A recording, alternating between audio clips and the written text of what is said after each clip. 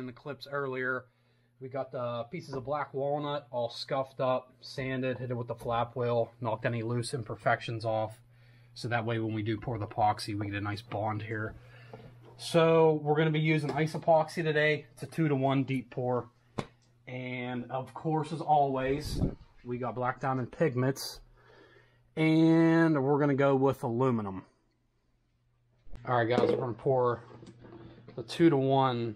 So what you do here, it's going to be a 60-ounce pour in this cup. So what we're going to do, we're going to pour 40 ounces of the A.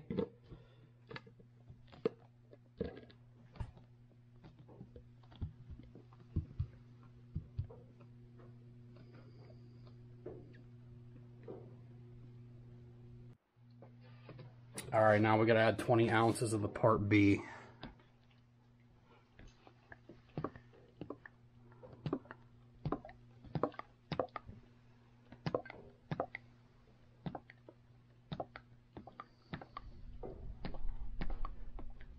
Alright guys, you're going to mix this until about 5-6 minutes.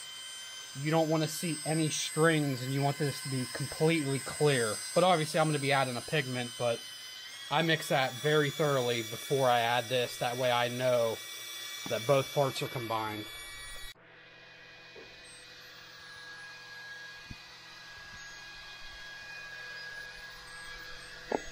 Add some aluminum from black diamond pigments.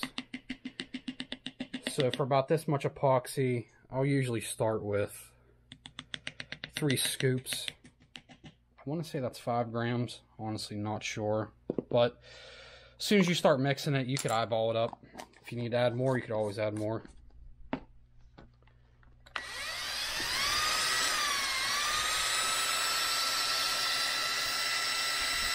Pretty cool color. I haven't used this one yet, so I'm excited to see how this one's going to turn out.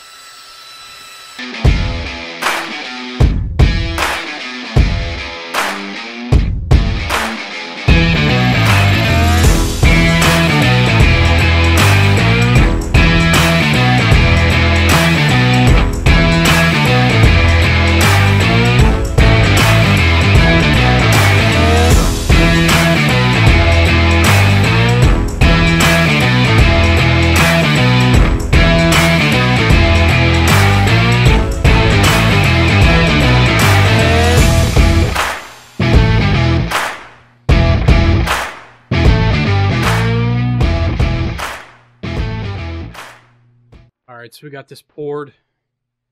It's looking good. I don't know if I'm going to leave it do its own thing or if we're going to add swirls into this or not.